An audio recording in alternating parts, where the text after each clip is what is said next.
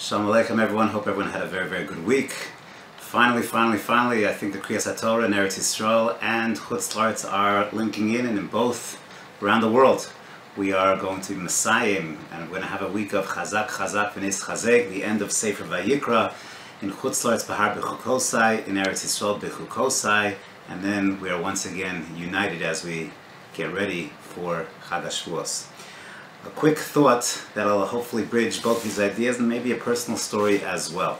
So in Parashat Behar, we read about the mitzvah of Yovel, and as an inauguration to the mitzvah of Yovel, the Torah tells us one of the mitzvahs is a Tkiyah shofar. On Yom Kippur of the Yovel year, there is a shofar blast, just like the shofar blast that we have on Rosh Hashanah, Malchi, or Zechronos Mishor, the Yovel year. That is the mitzvah of Tkiyah shofar in the beginning of the Yovel year. And the Sefer HaChinuch wants to know, what is this mitzvah all about? And the Sefer HaChinuch has a very famous comment, which is a very important comment in all areas of Avodas Hashem. Mishor sheha-mitzvah lifi she'adua, ki kol ha-shofar ta'oreh lei bnei adam, im l'shalom v'im l'milchama. The shofar has a power. We hear the shofar, it evokes strong emotions in Jewish people, and it motivates us to action. Uru yeshenim mishinaschem. And says the Sefer HaChinuch that inyan shiluach ha'eved she'aved es adonav zman rav hu kashem ma'od be'enei adonav. As part of the Yovel, you have to release your avodim, shiluach avodim. And to get rid of an eved for an adon is a very difficult thing to do. He's been living with you for a long time, part of your family, as a worker in the household, but most people have, if you will, live in help. The help really becomes a member of the family. And yes, the work that they do is very important, but also just them being there as helping with the children, helping in the home, etc., is vital in many mishpachos, both on a physical level, but also on an emotional level. So to release avodim is a very difficult thing to do.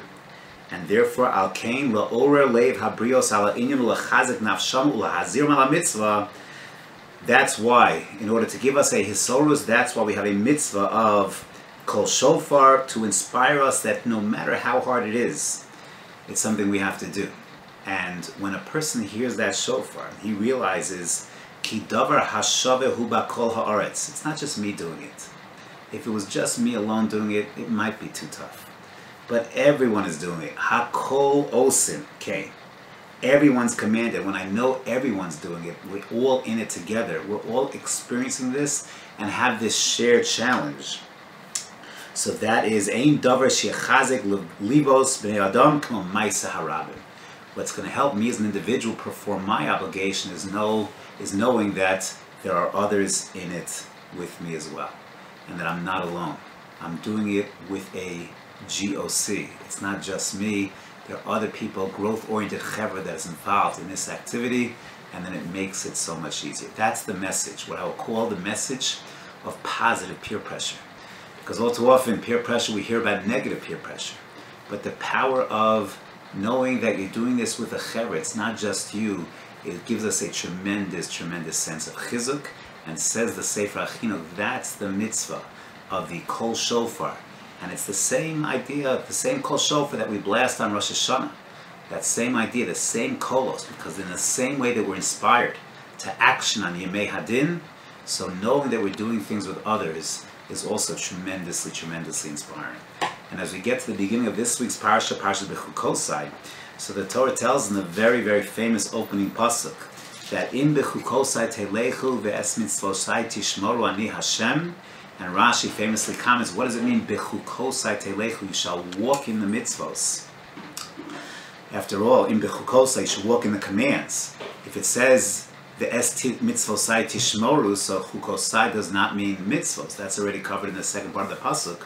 Rather, in Bechukotei telechu, says Rashi, Shetehei amelim batorah, to be invested in learning, to be invested, have a kfiyus every single day. And that's the mission of Im Bechukotei Telechu, is that we're invested in Torah, and then our Telechu, our walkings, is walkings as a Ben Torah. And this is a tremendous nisayon as we go out into the world. whether we're in school, whether we're working, to go ahead and make sure that we have that amelus b'Torah is so critical, yet so difficult. And the Rambam writes very strikingly in Hilchos Talmud Torah, it's a beautiful Rambam. The Rambam points out that Kol Ish, this is found in Perek Aleph Halacha Ches, Kol Ish mi Yisrael chayev b'Talmud Torah. Everyone is chayev in Talmud Torah. There's not a Jew who's not chayev. No matter what your challenge is, you're chayev in Talmud Torah. Listen to this. Bein ani, bein ashir, bein sholem begufo, bein bal yisurin. Whatever you're suffering, there's nisyonos of wealth, nisyonos of poverty, nisyonos of being handicapped, nisyonos of good health, of vigor. Whether you're young, bein bachur, bein shehu zoken gadol v'toshach kocho. Whether you're an elderly person, the obligation, no matter what your challenge, afilu haya ani hamisparnes min tzedakah. Even if you have to, you're an ani who has to knock on doors to make a living, to have food on the table. All these nisyonos. And then he says something stunning. What's the biggest nisayon of all? The biggest challenge when it comes to being kovea itim laTorah? Age, handicap, poverty. You know what the biggest nisayon, says the Rambam? Unbelievable. Ve'afilu, even a person who is Baal Isha Ubanim, even if he's married and has children, even he has a chiyuv to learn every single day. Wow. So, in other words, a person who's just dealing with life, the regular challenges of life, of shalom bayis in the household, of raising a family, of being mefarnes a family, the everyday challenges which, be'ezus Hashem, we all have the schus of having to deal with. Sometimes it's those everyday things that are just kind of there, challenges, nisyonos, burdens, and opportunities. But nevertheless, Talmud Torah has to play a critical part of my Seder Hayom. And when you do things together with others, when it's just me, and I have my hour a day that I'm going to learn, it's hard. It's hard when you're juggling so many different things. But I think that's the message of Parashat Bahar, of the shofar, is when you have an environment of positive peer pressure, when you're with a chevra where everyone is learning every single day, where if you're not learning, you're the loser, and that it's the right thing to be doing. When you have a chabura, when you have a night seder, when you have a daf yomi situation going, all of a sudden I'm part of something. Then yes, getting out at night might be tough, but that positive peer pressure is what pushes me over the top. And we all have to do our own little tricks to get ourselves motivated, to continue growing in Torah, to continue that connection of im Bechukotei telechu. And I just want to share with you something that I recently took on, a little trick of mine, and so far so good. But as perhaps I told over a story at my father's levaya, at his hesped, of how I somehow, in an improper way, inspired him to do some learning. We were, as a youngster, again, I might have told this over a couple of weeks ago, but I'm going to say it over again because it ties in to what I want to mention right now. And that is, we were walking to shul when I was a youngster of 16, and we were talking sports, we were talking silly things. My father commented to me that if I knew my learning, my Gemara, as much as I knew my sports, I'd be in good shape. I said to my father, yeah, Dad, what about you? And my father's response to that was, he started daf yomi. From that day on, he started daf yomi, and he finished 4 cycles of daf yomi. Every single day, day in, day out, he was part of a chabura, learning daf yomi. So my brother, myself, my son, my brother-in-law, other family members, Lilu Nishmas, my father, we took a Kabbalah upon ourselves to learn daf yomi. We started Seder with Seder Kachim, which started 3.5 weeks ago. We're on daf Chav Hei Chavav today. And I've been doing daf yomi now for 25, 26 days. And what I see, just in this short period of time, is number one, the power of a daily commitment. A daily commitment. Daf yomi, Amud yomi, Mishnah yomis, Halacha yomis, whatever it might be, MB yomi, but the power of a daily commitment, and the power to know that you're doing it with others. My brother and I have a weekly chavrusa. He lives in the States. I live here in Eretz Yisrael, of course. A weekly chavrusa once a week on Thursdays. And we learn that day's daf.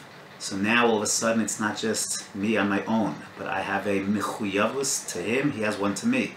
We took upon ourselves a Kabbalah. I learn with my son on a nightly basis. A chabura starts to form, and then of course there's the worldwide chabura of Daf Yomi. But I know for myself I get busy. A lot of things going on. And I know sometimes by actually saying this publicly, in this form, on a YouTube video, that creates more of a mechuyavus. So now in a month's time, 2 months' time, someone, a Talmud, an alumni is going to say to me, "New Rebbe, how's Daf Yomi going?" And I'm going to say, "Oh, I quit." It's not going to look good. So I'm doing this on purpose, in public, for the world to see, to build that sense of mechuyavus. I know by me, I don't like to spend money.